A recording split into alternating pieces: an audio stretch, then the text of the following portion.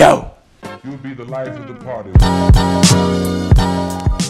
So, sorry I haven't been updating my vlog. I know it's been a hot minute, but 2 weeks ago I got to work at the YouTube Space here in New York City, and after meeting and working with all the wonderful talent there, I am now like refreshed and reinvigorated to be the world's first stenographer YouTube star. Yeah!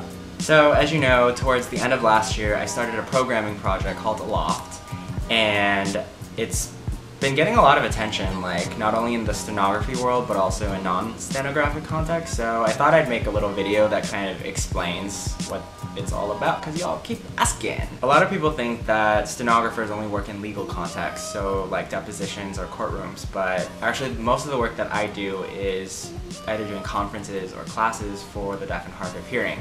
So fundamentally what Aloft is a text streaming app that allows a real-time stenographer to send text to devices. And it could be through the internet or over a local network. So traditionally, the deaf or hard of hearing client would read the captions produced by the stenographer off of their computer. So they would sit right next to the stenographer so both of them could read off the same screen.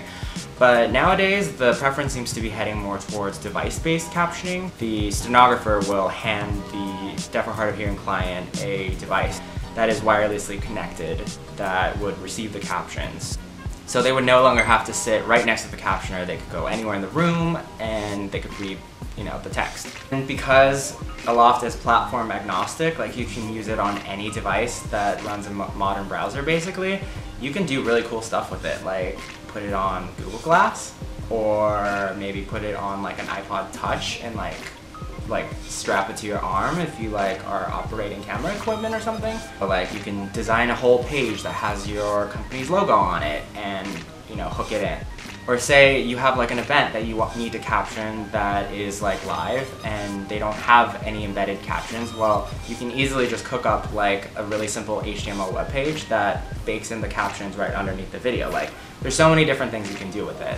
As one of my friend Rikki noted in her videos, people who use captions typically are about 5 seconds behind. So any sort of delay in that process is excruciatingly frustrating for the deaf person. And a lot of these commercial deposition real-time apps that court reporters use have delays built in them because sometimes the court reporter doesn't want the text sent out right away in case there are mistakes, and they want to make sure they can have that little buffer time to fix it before the text gets sent to the lawyers, or who knows what reason. So Aloft uses a true WebSockets-like connection, meaning that changes and additions to the transcript are sent immediately as they're received. Another way that Aloft differs is that it also serves as a transcript repository. So when a captioner has different events going on all at the same time, they can be listed in a public directory so that they're easy to find and the users don't have to remember the exact title you used for the job to find the web page displaying it. And then say someone viewing the captions arrives late or whatever, no problem, because the entire transcript is available at all times. All you have to do is turn off auto scroll and scroll up and it's all there. Okay, that was a quick lowdown of Aloft, and if you want more information you can read the full blog entry I wrote about it, which I'm going to point to a random spot here. The thing that I'm really excited about is that I've just confirmed that 2 of my colleagues, Norma and Chase, and I will be using Aloft to provide live transcriptions of SourceCon this summer, which yes! I am so stoked. But anyway, so I'm actually hoping to roll out with a subscription version of Aloft soon this summer once I finish coding the plugin for it that'll let it communicate with any StenoCat program out there. I hope that was helpful, and see you next time. Peace!